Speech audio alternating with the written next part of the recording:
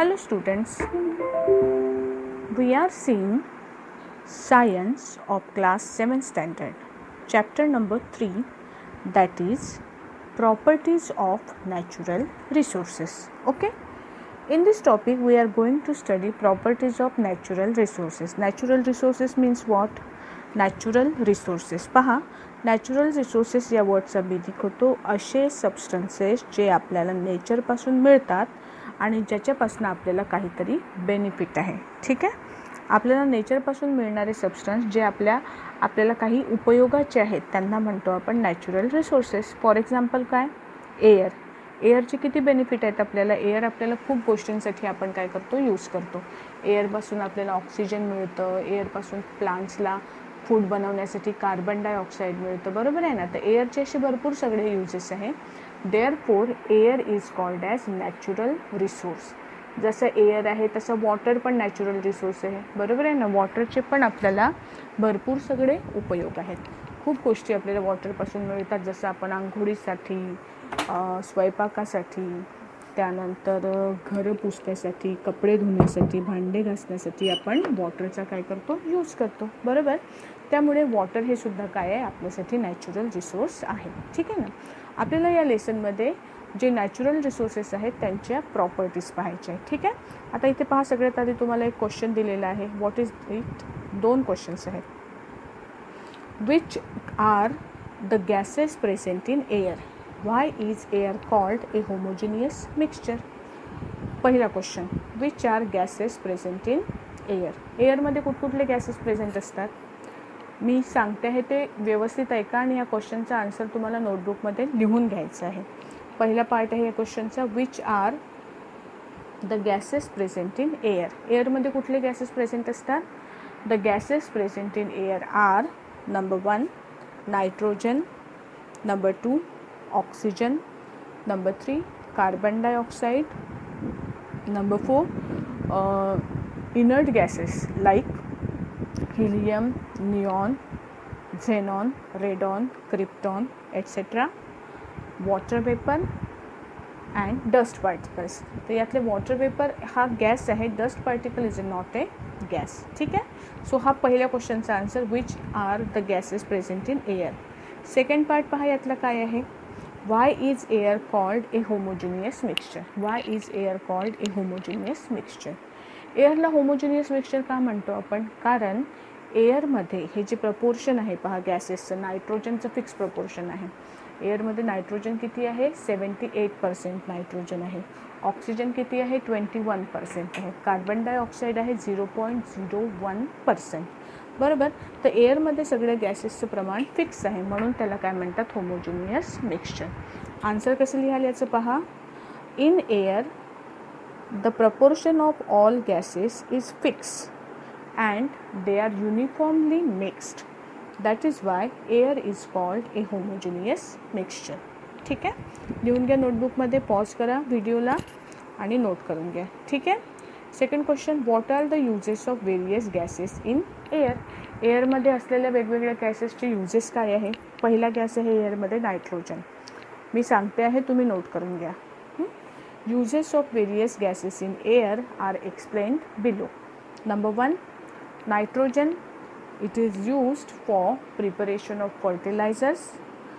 Nitrogen is used for making a very important component necessary for our body, that is protein.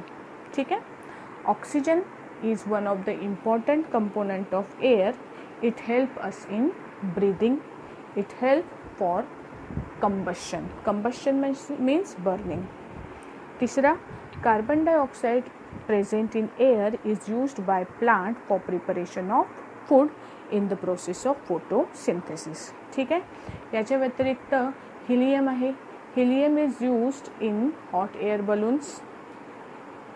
Then argon is used in bulb. Then in neon it is used in what? काय म्हणतात त्याला, neon जे आहे ते बल्बमध्ये use केले जातात. जे glow होणारे, रात्रीच्या वेळेला ग्लो होणारे जे बल्ब आहेत ना, त्याच्यामध्ये निऑन यूज केला जातो. Okay. It is used in neon काय म्हणू आपण त्याला, न्यूऑन बल्ब्स म्हणू शकतो आपण त्याला. ठीक आहे. Okay. So these R 2 questions which answer we have provided here. Now we R going to understand this lesson. ठीक आहे. C, properties of air. Properties of air. Air is all around us. We cannot see it, yet we feel the presence of air. When we inhale, air is taken in through the nose. If we blow our hand on our hand through our lips, we can feel the air. ठीक आहे. Air is all around us. आपल्या आजूबाजूला सगळीकडे air आहे, but we cannot see it. आपण पाहू शकतो का आपल्या आजूबाजूला एअर आहे म्हणून? नाही पाहू शकत. Eight we can feel the presence of air. पण तरी थोडासा पंख्याची जर तुम्ही बटन ऑन केली, तुम्हाला हवा जी आहे ती तुमच्या बॉडीला फील होते. तुम्ही बटन बंद करा, पंख्याची हवा बंद झालेली आपल्याला फील होते, आपल्याला जाणवते. एक एक्झाम्पल यांनी दाखवलेलं आहे की तुम्ही जर तुमचा हात असा तुमच्या तोंडासमोर आणला आणि तुम्ही जर का तोंडाने फुंकर मारली तर तुम्ही हवेला काय करू शकता? फील करू शकता.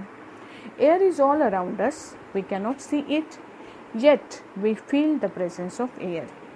When we inhale, आपण जेव्हा इनहेल करतो, आपण जेव्हा श्वास घेतो, इनहेल करतो, air is taken in through the nose. आपण काय करतो? नाकातून एअर आपल्या बॉडीच्या आतमध्ये घेतो, लंग्समध्ये घेतो. If we blow on our hand through our lips, we can feel the air. ठीक आहे.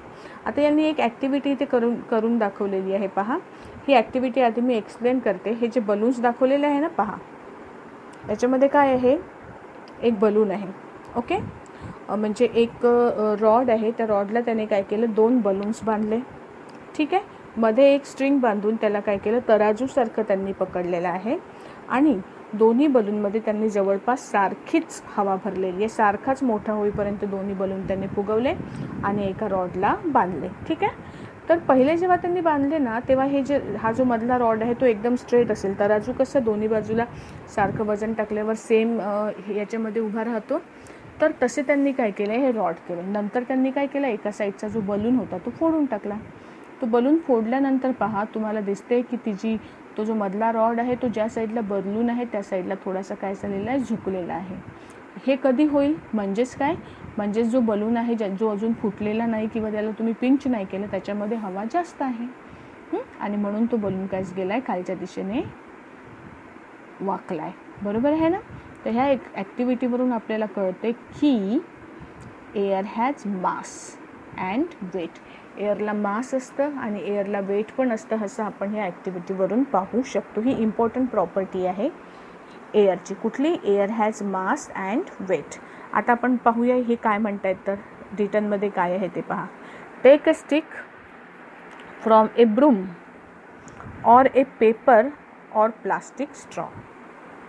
Tie a thread at its center and hang it so that it remains horizontal. पहा, एक स्ट्रॉ घेतलेला आहे. स्ट्रॉला मध्ये एक्झॅक्ट सेंटरमध्ये धागा बांधला. स्ट्रॉ का घेतला आहे? कारण तो लाईट वेटेड आहे. तुम्हाला हवेचं वजन मोजायचं आहे, जे खूप जास्त नसतं. तुम्ही जर रॉड म्हणजे याचा वुडन किंवा स्टील रॉड घेतला ना, तर हा एक्सपेरिमेंट काही तितकासा सक्सेसफुल होणार नाही. याला हलक्या वजनावाले तुम्हाला थ्रेड काय करावं लागेल, स्टिक काय आहे तुम्हाला घ्यावी लागेल. त्यामुळे एक तर तुम्ही झाडूची स्टिक काढून घ्या किंवा पेपर किंवा प्लास्टिकचा स्ट्रॉ घ्या. Okay. Take a stick from A broom or a paper or plastic straw. Tie a thread at its center and hang it so that it remains horizontal. Now see, tie 2 rubber balloons of the same size at the 2 ends of the stick. See to it that the stick remain horizontal. Now remove one balloon, inflate it and tie it again at its original position. Inflate करणे म्हणजे हवा भरणे. Okay. Does the stick remain horizontal? The stick goes down on the side of inflated balloon. This means that air has weight. Air is a mixture of gases. Therefore, like all other matter, it has mass and weight. 2 balloon एक तसाच ठेवलेला आहे आणि एका बलूनमध्ये हवा भरली. ज्या बलूनमध्ये हवा भरली ना, तो बलून खालच्या दिशेने काय झाला? बेंड झालं. याचा अर्थ काय? याचा अर्थ एअरला काय आहे? मास आहे आणि वेट सुद्धा आहे. एक ॲक्टिव्हिटी सेकंड पहा. Take an injection syringe without a needle.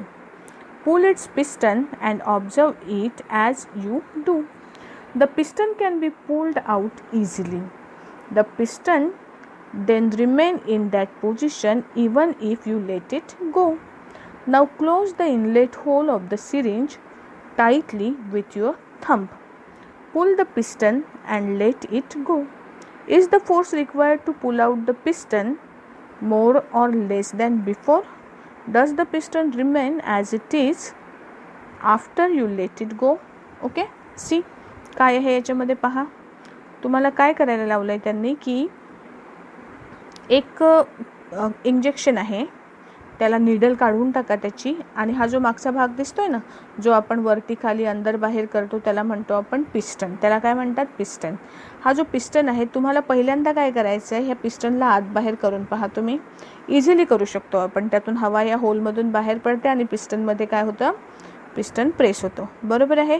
आता काय करायचं आहे तुम्हाला, हे जे होल आहे दिसतंय ना इथे होल, या होलच्या वरती तुम्ही काय करा, तुमचा हात ठेवा. बोट ठेवलं, एकदम प्रेस करून ठेवा, दाबून ठेवा, हवा आतमध्ये जायला नको. आणि आता या पिस्टनला बाहेरच्या डायरेक्शनमध्ये ओढून पहा. आता तुम्ही ओढाल ना, तुमचं असं लक्षात येईल की जेव्हा हा होल ओपन असतो ना, तेव्हा तुम्ही इझिली पिस्टनला मूव्ह करू शकता वर खाली. पण जेव्हा पिस्टन तुम्ही झाकता तेव्हा मात्र तुम्हाला त्याला ओढायला काय करावं लागतं? जास्त जोर लावावा लागतो. जास्त जोर लावावा लागतो. या ॲक्टिव्हिटीवरून आपल्याला काय कळतं? या ॲक्टिव्हिटीवरून आपल्याला कळतं की air also exert pressure. Air has pressure. Air pressure exert करतं. Air has atmospheric pressure. ठीक आहे, पाहूया ही ॲक्टिव्हिटी, वाचूया आपण पुन्हा. Take and injection syringe without the needle. Put its piston and observe it as you do so. The piston can be pulled easily. The piston then remains in that position even if you let it go. म्हणजे तुम्ही पिस्टनला ओढलं बाहेर किंवा आतमध्ये आणि हात काढून टाकला की पिस्टन जिथल्या तिथेच राहतं. Now close the inlet hole of the syringe tightly with your thumb. Pull the piston and let it go. Is the force required to pull out the piston more or less than before? Does the piston remain as it is after you let it go? म्हणजे इथे पहा हा काय खासियत आहे याची. एकदा तुम्ही बोट ठेवलेला आहे, तुम्ही पिस्टनने फोर्स लावून ओढलं पण ना त्याला, आणि तुम्ही हात काढला ना की ते परत पिस्टन तितक्याच अंतरावर जाऊन बसतं जिथे ते आधी होतं. म्हणजे जेव्हा तुम्ही एअर कमी केली त्यातली, तिथे काय झालं? ॲटमॉस्फेरिक प्रेशर कमी झालं आणि त्यामुळे पिस्टन तुम्ही कितीही बाहेर खेचलं तरी तुमचा हात निघाल्यावर तो पुन्हा ओरिजिनल जागेवर परत जातो आहे. The molecules of gas in the air are in constant motion. The molecules of gases in the air are in constant motion. Wien this molecules strike a body they create pressure on that body. This is the pressure of air that we call atmospheric pressure. He definition आहे हा atmospheric pressure ची. The molecules of gases in the air are in constant motion. When these molecules strike a body, they create pressure on that body. This is the pressure of air that we call atmospheric pressure. ठीक है. On pulling the piston with the inlet hole of a syringe closed, more space becomes available to air in the syringe and it becomes rarefied. Rarefied म्हणजे एकमेकांपासून दूर होणे, विरळ होणे. As a result, the pressure of air in the syringe is lowered. Comparatively, the pressure of the outside air is very high. That is why when the pulled out piston is released, it is immediately pushed in. If this experiment is repeated holding the syringe in different positions like vertical, horizontal or inclined, the piston is found to go in the same extent in all the cases. From this we can infer that atmospheric pressure is the same in all the directions. Atmospheric प्रेशरची G value आहे ती सगळ्या डायरेक्शनमध्ये कशी असते? Same असते. तुम्ही ही syringe उभी पकडा, आडवी पकडा, तिरपी पकडा, तुम्हाला ॲटमॉस्फेरिक प्रेशर कसं मिळतं? सगळ्या केसमध्ये सारखं मिळतं. ठीक आहे, ॲटमॉस्फेरिक प्रेशर. ओके, एक क्वेश्चन विचारला इथे, find out is there any atmospheric pressure on the moon. तुम्हाला काय वाटते, मूनवर ॲटमॉस्फेरिक प्रेशर असेल का? जाऊन बघता का? मूनवर ॲटमॉस्फेरिक प्रेशर नसतं. कारण मूनवर ॲटमॉस्फेरिक प्रेशर असायला एअर असायला पाहिजे ना. As there is no air on the moon, there is no atmospheric pressure on the moon. ठीक आहे, क्वेश्चन लिहायचं आहे, आन्सर पण लिहायचं आहे. Is there any atmospheric pressure on the moon? No, there is no atmospheric pressure on the moon because there is no air on the moon. ठीक आहे, next पहा. Do you know under ordinary conditions atmospheric pressure at sea level is about 1,1400 Newton per square meter. ठीक है, 1,1400 Newton per square meter atmospheric प्रेशरची value पाठ पाहिजे आपल्या. ठीक आहे, it can be measured with the help of A barometer. बॅरोमीटरने आपण atmospheric pressure measure करू शकतो. As we go higher above C level atmospheric pressure decreases. Atmospheric प्रेशरची सगळ्यात जास्त व्हॅल्यू कुठे असते, तर सी लेवलला असते. जसजसं आपण सी लेवलपासून वर जातो ना, तसतसं ॲटमॉस्फेरिक प्रेशर काय होते, वाढते की कमी होते? कमी होते. Atmospheric pressure decreases as we go up from the C level. A little fun. Place a piece of cardboard on the mouth of a glass filled completely with water. Holding the cardboard firmly in a place with one hand, invert the glass quickly. Take your hand away from the cardboard. What do you see? काय करायचंय पहा तुम्हाला. एक glass घ्या, glass पूर्णपणे पाण्याने भरा. त्यानंतर त्याच्यावरती एक कार्डबोर्ड ठेवा. कार्डबोर्ड म्हणजे एक जाड पृष्ठाचा एक तुकडा त्याच्यावर ठेवा आणि तसाच्या तसा तो जो ग्लास आहे कार्डबोर्डचा कट उलटा करा. फास्ट उलटा करा, हळूहळू नका करू. फास्ट उलटा करा आणि त्यानंतर तुमचा हात काढून टाका. कार्डबोर्ड, ग्लास उलटा आहे, त्याच्यावरती कार्डबोर्ड आहे आणि माहिती आहे तरी पण ते उलटा असूनही ग्लासमधलं पाणी खाली नाही पडत. का? कारण की या कंडिशनमध्ये बाहेरचं जे प्रेशर आहे ॲटमॉस्फेरिक प्रेशर ते काय आहे, जास्त आहे आणि ते ग्लासमधून पाणी खाली सांडू देत नाही. तुम्ही करून पहा ही ॲक्टिव्हिटी. ठीक आहे, okay. Next, great scientist. In 1726, the Swedish scientist Daniel Bernoulli put forth the important principle that the pressure of air decreases when its velocity increases. म्हणजे जेव्हा हवेचा स्पीड वाढतो तेव्हा त्याचं प्रेशर काय होतं, कमी होतं. And while the pressure of air increases then it's velocity decreases. आणि प्रेशर वाढलं की त्याची स्पीड काय होते, हवेचा स्पीड काय होतो, कमी होतो. हा महत्त्वाचा स्टेटमेंट प्रॉपर्टी कुणी सांगितली, Daniel Bernoulli. If the body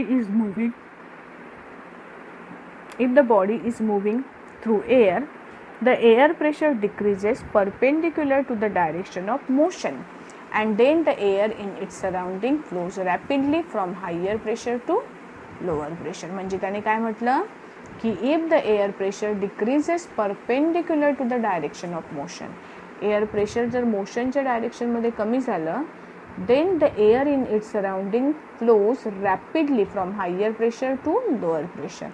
तर एअर कुठून कुठे वाहते, हायर प्रेशरपासून लोअर प्रेशरकडे वाहते. आपल्याकडे पाहतो ना आपण, एखाद्या दिवशी संध्याकाळी खूप हवा सुटते. ही हवा केव्हा सुटते माहिती आहे, जेव्हा दोन वेगवेगळ्या जागांमधल्या एअर प्रेशरमध्ये डिफरन्स असतो. एखादी जागा खूप तापली की तिचं प्रेशर काय होतं, कमी होऊन जातं. व्यवस्थित काळजीपूर्वक आहे का, जिथे गरमी जास्त असेल तिथे प्रेशर कमी असतं आणि जिथे वातावरण थंड असेल तिथे प्रेशर काय असतं, जास्त असतं. आणि आपल्याला नियम सांगतो की ॲटमॉस्फेरिक प्रेशर सेम हाईटवर कसं असायला पाहिजे, सेम असायला पाहिजे. पण ते जर तसं नाही राहिलं, बाय चान्स अगर चेंज झाला तर एअर काय होते, फ्लो व्हायला लागते. कुठून कुठपर्यंत, higher pressure to lower pressure. Air flows from higher pressure to lower pressure. कोणी सांगितलं हे, स्वीडिश सायंटिस्ट डॅनियल बर्नौली. ठीक आहे, ओके. पहा, ऑब्झर्व अँड डिस्कस ही एक वॉटर फाउंटेन बनवायची तुम्हाला मेथड सांगितली आहे. पहा तर कसं बनवलं आहे त्यांनी. Take some water in A plastic cup and hold a straw upright in it.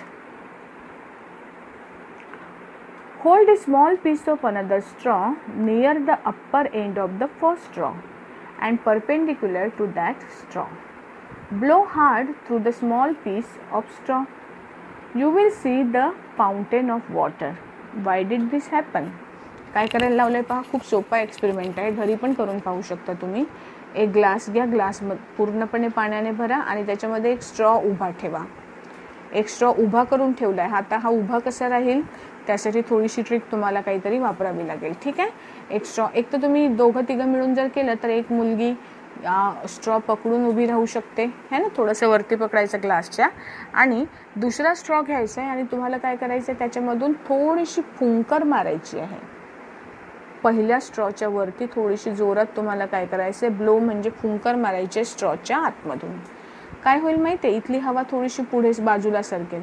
हवा बाजूला सरकली की इथलं प्रेशर काय होईल, प्रेशर कमी होईल आणि प्रेशर कमी झालं की आतमधलं जे पाणी आहे ते पूर्णपणे वेगाने याच्या स्ट्रॉच्या बाहेर येईल आणि तुमचं फाउंटेन काय होईल, स्टार्ट होईल. ठीक आहे. पुन्हा पहा. Take some water in A plastic cup and hold a straw up tight in it. Hold a small piece of another straw near the upper end of the first straw and perpendicular to that straw. Blow hard through the small piece of straw. You will see a fountain of water. Why did this happen? See reason.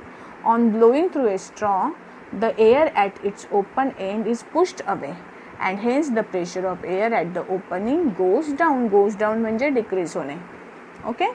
As the pressure of the air near the upper end of erect straw becomes less than atmospheric pressure, the water in the cup is pushed from where the pressure is higher to where it is lower. खाली pressure higher आहे, वरती pressure low आहे आणि water कुठल्या direction मध्ये move होत आहे, from higher pressure to lower pressure. ठीक आहे. In upward direction, that is in upward direction, and the water come out in the form of fountain. The more forcefully you blow, the higher will be the fountain. The straw fountain works on Bernoulli's principle. वरती बर्नौलीने जो principal सांगितला ना, it moves from higher pressure to lower pressure. या प्रिन्सिपलवर हे काय करतं, work करतं. हा एक्सपेरिमेंट करून पहा बरं घरी. ठीक आहे. Okay. Now what is the effect of increased temperature on the pressure of air? Temperature वाढलं की प्रेशर काय होतं, मी आत्ता थोड्या वेळापूर्वी तुम्हाला सांगितलं ना की जर टेम्परेचर जास्त असेल तर प्रेशर काय होतं, टेम्परेचर जास्त असेल तर प्रेशर कमी होतं. ठीक आहे. What is the effect of increased temperature on pressure of air? काय लिहा, as temperature increases air pressure decreases. As temperature increases air pressure decreases. Question आणि आन्सर दोन्ही लिहायचे आहे. ठीक आहे. चला पुढे जाऊया. When there exists a difference in air pressure at two different places, the air start flowing from the place of higher pressure to the place of lower pressure. जेव्हा जेव्हा एअर प्रेशरमध्ये डिफरन्स प्रोड्यूस होतो तेव्हा तेव्हा air कशी flow होते, from higher pressure to lower pressure. At such time we feel a breeze or a wind blowing. Thus winds are an effect of the differences in air pressure. हवा केव्हा वाहते, वारा केव्हा वाहतो, विंड केव्हा blow होते, जेव्हा दोन प्लेसमध्ये एअर प्रेशरमध्ये डिफरन्स असेल तेव्हा. ठीक आहे. You will learn more about this in lesson called winds in geography. जॉग्रफीमध्ये winds नावाचा चॅप्टर आहे आपल्याला, त्या चॅप्टरमध्ये आपण हे डिटेलमध्ये पाहणार आहोत. ठीक आहे. आता पुढची ॲक्टिव्हिटी पहा. तर ही ॲक्टिव्हिटी काय सांगते आपल्याला, take ice cubes in a glass up to 3/4 of its height. Now observe what happen. How did the water droplets appear on the outside of the glass. काय केलं आहे त्यांनी, ही ॲक्टिव्हिटी पण तुम्ही घरी करून पाहू शकता. ठीक आहे. अगदी बर्फ नसेल आणि चिल्ड वॉटर असेल ना, बॉटल आपण भरून ठेवतो ना फ्रीजमध्ये, ती बॉटल जर बाहेर काढून ठेवली ना, तुम्ही त्या बॉटलवर सोबत पण हा एक्सपेरिमेंट करून पाहू शकता. तुम्ही पाण्यातून फ्रीजमधून काढलेली बॉटल जेव्हा आपण बाहेर ठेवतो, तुम्ही लक्षात घ्या, आलं असेल तुमच्या की त्याच्या आजूबाजूला त्याच्या बाहेर पाण्याचे छोटे छोटे ड्रॉप्स त्या बॉटलवर सांडलेले दिसतात आणि जर ती बॉटल थोड्या वेळ तशीच ठेवली ना तर त्या बॉटलच्या खाली आपल्याला थोडंसं पाण्याचं छोटंसं डबकं पडल तयार झालेलं दिसतं ना. हे कशामुळे होतं, कशामुळे होत असेल बरं हे? तर याचं रिझन आपण पुढे देतो आहे पहा. Due to the ice cubes in the glass, the air surrounding the glass cools down. As the water vapor in this air cools down, it condenses and get transformed into water. It is this water that collect on outer surface of the glass. आपण जेव्हा ice त्याच्यामध्ये टाकतो ग्लासमध्ये, ice थंड असतं है ना, आईसचं temperature कमी असतं. आणि आपण मगाशी म्हणजे ह्या लेसनच्या स्टार्टिंगलाच आपण पाहिलेलं आहे की एअर कंटेन्स वॉटर वेपर. एअरमध्ये काय असतात, वॉटर वेपर प्रेझेंट असतं. आणि ज्या थंड हवेमुळे म्हणजे टेम्परेचर कमी झाल्यामुळे त्यातले वॉटर वेपरचं कन्व्हर्शन होतं वॉटर ड्रॉप्समध्ये. छोट्या छोट्या वॉटरचे ड्रॉप्स तिथे प्रोड्यूस होतात आणि ते काय होतात, ते ग्लासच्या सरफेसवर जमा होतात. ठीक आहे. It is this water that collect on the outer surface of the glass. The level of humidity, humidity म्हणजे वॉटर कंटेंट जे असतं एअरमध्ये किती वॉटर वेपर, पाण्याची वाफ किती आहे त्याला आपण ह्युमिडिटी असं म्हणतो. एअरमध्ये मॉइश्चर किती आहे त्याला आपण काय म्हणतो, ह्युमिडिटी म्हणतो. The level of humidity is different in different places. Similarly, the humidity levels also change from time to time during the period of single day. दिवसभर जसं टेम्परेचर कमी जास्त होतं ना, सकाळी जेव्हा सूर्य निघतो, सनराईज होतो तेव्हा टेम्परेचर कमी असतं, त्यामुळे एअरमध्ये वॉटर वेपरचं कंटेंट कसं असतं, जास्त असतं. जसजसं टेम्परेचर वाढतं ना तसतशी हवेची जी डेन्सिटी आहे ती कमी होते किंवा प्रेशर कमी होतं, हवा एकमेकांपासून दूर जाते आणि त्याच्यामध्ये जे वॉटर कंटेंट आहे ते पण जे आहे ते सुद्धा काय होतं, कमी होऊन जातं. जेव्हा एअरमध्ये टेम्परेचर कमी असतं तेव्हा एअरची ह्युमिडिटी काय होते, वाढते. आणि जसजसं टेम्परेचर वाढतं तसतशी एअरची ह्युमिडिटी कशी होते, कमी होते. सकाळच्या वेळेला संध्याकाळच्या वेळेला एअरची ह्युमिडिटी जास्त असते, दुपारी ऊन जास्त असल्यामुळे एअरची ह्युमिडिटी काय होते, कमी होते. तसंच मॉन्सूनमध्ये जेव्हा मॉन्सून सीझन असेल तेव्हा सुद्धा आपल्या एअरमध्ये वॉटर कंटेंट जास्त असतो, मॉइश्चर जास्त असते. आणि समरमध्ये एअरमध्ये मॉइश्चर काय असतं, कमी असतं. The level of humidity of air is determined by the capacity to hold water vapour. During the night और at don when the temperature of air is low, its capacity to hold the water is less. At times the excess vapor is transformed into water droplet, that is what we call dew. हे पाहिलंय ना आपण, सकाळच्या वेळेला हवेमध्ये म्हणजे temperature कमी असतं ना, टेम्परेचर कमी असल्यामुळे काय होतं, कमी अमाऊंट ऑफ वॉटर वेपर ही काय होते पाण्यामध्ये म्हणजे राहू शकते याच्यामध्ये एअरमध्ये. तर अशा वेळेला जी जास्तीची एअर जास्तीचं वॉटर वेपर जे प्रेझेंट असतं ना एअरमध्ये त्याचं कन्व्हर्शन होतं ड्रॉप्समध्ये, वॉटर ड्रॉप्समध्ये. आणि हे वॉटर ड्रॉप्स काय होतात, हे मग आपल्याला सकाळी सकाळी एखाद्या काचेवर बाहेर गाडीवर गवतावर आपल्याला हे छोटे छोटे ड्रॉप्स दिसतात ना पाण्याचे, त्यांना काय म्हणतो आपण, ड्यू म्हणतो. काय म्हणतो त्यांना आपण, ड्यू, दवबिंदू. ठीक आहे. Okay. In the afternoon when the temperature of air is high, the capacity of air to hold the moisture also increases then compared to its full capacity to hold water. The proportion of moisture in air is less and we feel that the air is dry. दुपारच्या टायमाला आपल्याला एअरमध्ये moisture कमी जाणवतं, आपण काय म्हणतो, air dry आहे. ठीक आहे. ती कमी ह्युमिड असते दुपारी, सकाळी आणि संध्याकाळी ह्युमिडिटी जास्त असते. The proportion of water vapour in the air is hi during monsoon and in coastal areas. Coastal areas तुम्ही पहा, जे लोक समुद्र किनाऱ्याजवळ राहतात, फॉर एक्झाम्पल मुंबई आपल्यासाठी, बरोबर आहे ना, तिथल्या लोकांना सतत घाम आलेला असतो, अंग सतत कसं लागतं, चिकचिकं लागतं. का? कारण तिथल्या हवेमध्ये सतत काय असते, ह्युमिडिटी असते, डॅम्पनेस असतो. का? कारण समुद्राच्या पाण्याची जी वाफ आहे ती जास्त प्रमाणामध्ये तिथल्या एअरमध्ये काय असते, मिक्स असते. ठीक आहे. एक नेक्स्ट क्वेश्चन इथे दिलेला आहे आपल्याला. In summer weight clothes dry quickly but in the rain they do not. Why is this so? आपल्याला समरमध्ये कपडे आपले लवकर सुकतात, रेनी सीझनमध्ये ते लवकर नाही सुकत, असं का होत असावं?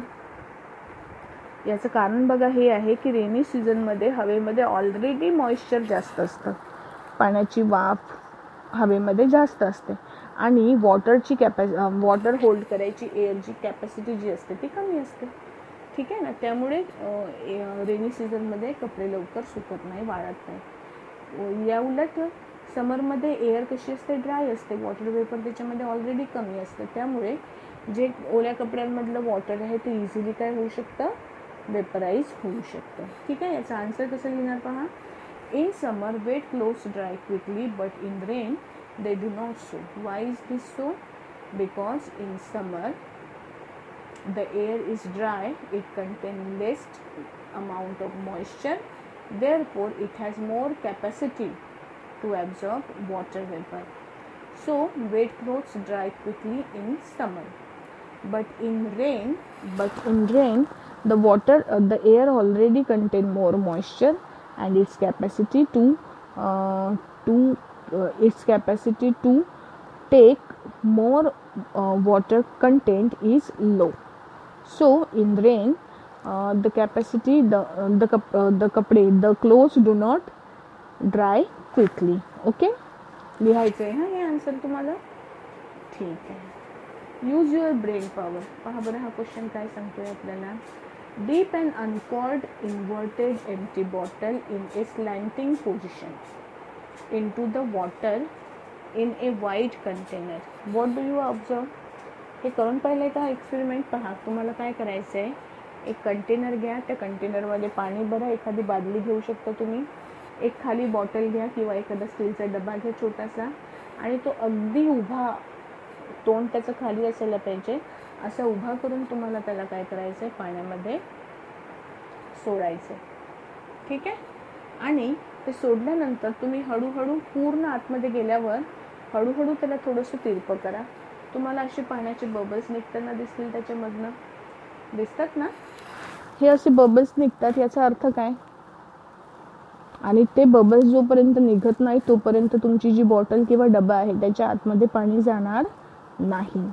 आणि जेव्हा तुम्ही त्याला थोडंसं स्लँट किंवा तिरपं कराल तेव्हा त्याच्यामधून बबल्स निघाले की आता त्याच्यामध्ये पाणी बॉटलच्या किंवा डब्याच्या आतमध्ये जाऊ शकते. What does this indicate? It indicate that आपण पहिली प्रॉपर्टी लिहिली होती, air has mass and weight. आता नेक्स्ट प्रॉपर्टी आहे एअर ऑक्युपाय स्पेस. एअरला स्टोअर करायला जागा लागते, म्हणजे एअरला स्वतःचं व्हॉल्यूम सुद्धा आहे. एअरला काय आहे, स्वतःचं व्हॉल्यूम आहे. इम्पॉर्टंट प्रॉपर्टी आहे एअरची. Air has mass, weight and it occupy space. Air has mass, weight and it occupy space. आलं लक्षामध्ये? ओके. आता पुढे पहा. What change text place in the balloon on feeling air in it. आपण बलूनमध्ये air भरल्यावर काय होतं, जसजशी जास्त जास्त एअर आपण बलूनमध्ये भरत जातो तसा बलूनचा आकार मोठा मोठा होत जातो ना, बरोबर आहे की नाही? का मोठा होत जातो? कारण आपण जी हवा भरतोय त्याच्यामध्ये तिला जागा लागते स्टोअर करायला, आणि त्यामुळे बलून काय होतो, आकाराने मोठा मोठा होत जातो. We come to know from the activities above that air has properties like number 1 occupying space, number 2 having certain volume, having mass and weight. ठीक आहे. एक हेडिंग टाकायचं आहे प्रॉपर्टीज ऑफ एअर आणि ह्या प्रॉपर्टीज लिहून घ्यायच्या. कोणकोणत्या प्रॉपर्टीज पहा. पहिली प्रॉपर्टी आहे एअर ऑक्युपाय स्पेस. दुसरी property air has certain volume. तिसरी property air has mass and weight. Air has mass and weight. चौथी प्रॉपर्टी आहे air exert pressure on the surrounding. चौथी प्रॉपर्टी काय आहे, air exert pressure on the surrounding. पाचवी property air content water vapour. Air content water vapour ही झाली पाचवी property. ठीक आहे. नेक्स्ट पहा. Air is a mixture of very fine particles of some gases. एअरमध्ये आपण पाहिलं गॅसेसचे पार्टिकल आहेत, डस्ट आहे, स्मोक आहे आणि मॉइश्चर सुद्धा आहे ना. Wien raise of light fall on this minute particles. Minute आहे हा, ते मिनिट नाही आहे, मायन्यूट पार्टिकल. मायन्यूट म्हणजे आकाराने खूप लहान. The particles spread the light in all directions. जेव्हा एअरच्या छोट्या छोट्या पार्टिकल्सवर लाईट पडतो ना, तेव्हा लाईट सर्व डायरेक्शनमध्ये काय होतो, स्प्रेड होतो. दिस natural phenomenon is called scattering of light. आणि या प्रॉपर्टीला दुसरं नाव काय आहे, याला नाव आहे स्कॅटरिंग ऑफ लाईट. तर ही सुद्धा एक प्रॉपर्टी आहे एअरची. Air perform scattering of light. Air perform what, scattering of light. ठीक आहे, ही पण प्रॉपर्टी लिहून घ्या. त्यानंतर नेक्स्ट पहा काय आहे, टेम्परेचर रेग्युलेशन. रेग्युलेशन म्हणजे कंट्रोल करणे किंवा कॉन्स्टंट टेम्परेचर मेंटेन करणे. खूप इम्पॉर्टंट प्रॉपर्टी आहे बेटा. पहा, the earth receive energy from the sun. The earth receive energy from the sun. This energy is reflected by the earth in the form of heat. The constituents of air surrounding earth such as water vapor, carbon dioxide absorb a part of this heat and give it to other constituents of air. As a result, the earth's surface remain warm and thereby become suitable for the living world on the earth. If there were no air on the earth, the average temperature of the earth's surface would have been very low. आता याचं एक example सांगते मी हे समजून सांगण्यासाठी, की आपण moon पाहतो ना, मूनवर एअर नाही आहे, त्यामुळे सनची जी लाईट आहे, सन लाईट जी आहे किंवा सनचे जे रेज आहे हे डायरेक्टली कशावर पडतात, मूनवर पडतात. आणि त्यामुळे जो भाग मूनच्या सूर्याच्या समोर असतो तो इतका तापतो दिवसा की त्याचं temperature near about 200 degree Celsius होतं. आणि जो अंधारामध्ये असतो किंवा जो सनपासून दूर असतो त्या पार्टवर इतकी थंडी असते की टेम्परेचर 0च्या पण खाली जातं. -15 -20 डिग्री सेल्सिअसपर्यंत टेम्परेचर काय जातं, खाली जातं. तर मग इतकं टेम्परेचर जास्त आणि इतकं कमी या टेम्परेचरमध्ये काय होतं, कुठलाच लिव्हिंग ऑर्गॅनिझम, कुठलाच लिव्हिंग बीइंग, कुठलाच प्राणी किंवा वनस्पती जगू शकत नाही. पण अर्थवर काय होतं माहिती आहे का, अर्थवर ॲटमॉस्फिअर आहे आणि ॲटमॉस्फिअर काय करतं, अर्थची सनची पूर्णच्या पूर्ण हीट आपल्यावर पडू देत नाही आणि त्यामुळे दिवसा पण आपलं टेम्परेचर कमी राहतं. आणि हाच काय करतो माहिती आहे, रात्रीच्या वेळेला पूर्णच्या पूर्ण हीट बाहेर पण निघू देत नाही. आपली अर्थ काय करते, ॲटमॉस्फिअरमुळे काही अमाऊंट ऑफ हीट नेहमी ट्रॅप करून ठेवते आणि यामुळे दिवसा खूप जास्त गरम होत नाही आणि रात्री खूप जास्त थंड होत नाही. आणि एक ॲव्हरेज टेम्परेचर रेंज अर्थवर नेहमी राहते. त्यामुळे अर्थवर लिव्हिंग थिंग्स काय करू शकतात, आरामात जगू शकतात. तर हे एक एअरचं महत्त्वाचं काम आहे की it regulate the temperature on earth. Air regulate the temperature on earth. Air regulate the temperature on earth. ठीक आहे. देन नेक्स्ट प्रॉपर्टी आहे transmission of sound. He G property मी आता सांगितली, air regulate the temperature on earth आणि air perform scattering of light, या दोन properties of एअरच्या लिस्टमध्ये लिहायच्या आहेत बरं का. Okay, now last property transmission of sound. एअरची ही खासियत अजून आहे. हां, आपण मूनवर गेलो आणि तिथे मी जर अशी बोलली ना तर तुम्हाला काहीच ऐकू येणार नाही. का? कारण मूनवर ऐकू यायला एअरच नाही. एअरची एक महत्त्वाची प्रॉपर्टी आहे की एअर ट्रान्समिट साऊंड. एअरमधून साऊंड काय करू शकतो, ट्रॅव्हल करू शकतो आणि त्यामुळे आपल्याला अर्थवर साऊंड ऐकू येतो. आपण जर मूनवर असतो तर मूनवर एअर नसल्यामुळे आपल्याला साऊंडसुद्धा ऐकू येत नाही. ठीक आहे. All the sound that we here reach us through the surrounding air. The density of air also changes due to change in its temperature. In winter, the density of air increases. We can hear the whistle of a distant train clearly early in the morning in the winter. Air is useful as a medium for transmission of sound. एअरमधून sound transmit होऊ शकतो. त्यामुळे एअरमुळे आपण आपल्या आजूबाजूचा सगळा आवाज ऐकण्यासाठी एअरचा वापर करतो. ठीक आहे. दुसरी गोष्ट याच्यामध्ये अजून एक गोष्ट दिली आहे बरं का. एअर टेम्परेचर सोबत एअरची काय होते, डेन्सिटी चेंज होते आणि त्यामुळे साऊंडचा स्पीडसुद्धा एअरमध्ये कमी जास्त होतो. दुपारच्या वेळेला तापमान जास्त असते त्यामुळे साऊंडचा स्पीड कसा असतो, कमी होऊन जातो. सकाळी टेम्परेचर कमी असतं त्यामुळे एअरची डेन्सिटी जास्त असते, त्यामुळे दूरचाही आवाज आपल्याला ऐकू येतो. तुम्ही आपल्या घरी ऑब्झर्व करा, आता उन्हाळ्यामध्ये आपल्याला ट्रेनचा आवाज ऐकू येत नाही. आपली कॉलनी वगैरे जी आहे ती समजा आपण जिथे राहतो तो पार्ट रेल्वे स्टेशनपासून लांब आहे, पण तरीही तुम्ही जर सकाळच्या टायमिंगला जर उठलात तर तुम्ही सकाळच्या थंड वातावरणामध्ये जे रेल्वेचे व्हिसल्स आहेत त्यांचा आवाजसुद्धा तुम्हाला क्लिअरली ऐकू येतो. का? कारण सकाळी डेन्सिटी कमी असते एअरची आणि त्यामुळे साऊंडचा स्पीड कसा असतो, जास्त असतो. त्यामुळे साऊंड खूप दूरपर्यंत ट्रॅव्हल करू शकतो. ठीक आहे. तर या होत्या प्रॉपर्टीज ऑफ एअर. आपण एअरच्या सगळ्या प्रॉपर्टीज इथे काय केल्या आहे, डिस्कस केले आहे. पुन्हा एकदा रिव्हिजन करून पाहिली तर पहिली प्रॉपर्टी काय होती? पहिली property air has mass and weight. दुसरी property air exert atmospheric pressure on the surrounding.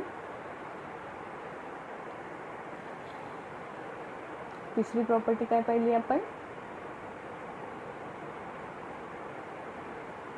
Air has water vapour present in it. चौथी प्रॉपर्टी एअर ऑक्युपाय स्पेस. पाचवी property air perform scattering of light. सहावी property air help us in regulating the temperature on the earth. आणि next property air allow sound to transfer through it. ठीक आहे. हे आहे properties of air. एकदा पुन्हा हा टॉपिक वाचून घ्या तुम्ही. ठीक आहे. आणि यातले जे पॉईंट मी लिहा असं सांगितले आहे ते काय करायचे, तुम्हाला लिहायचे. या कोपऱ्यात जो यूज युअर ब्रेन पॉवर दिसतंय हे पण तुम्हाला वाचा आणि सॉल्व करून बघा बरं जमतं का. तर नाहीच जमलं तर मग मी नेक्स्ट व्हिडिओमध्ये सांगेन, मला आठवण द्या. ठीक आहे. प्रॉपर्टीज ऑफ वॉटर जे आहे ते आपण काय पाहूया, नेक्स्ट व्हिडिओमध्ये पाहूया. ठीक आहे.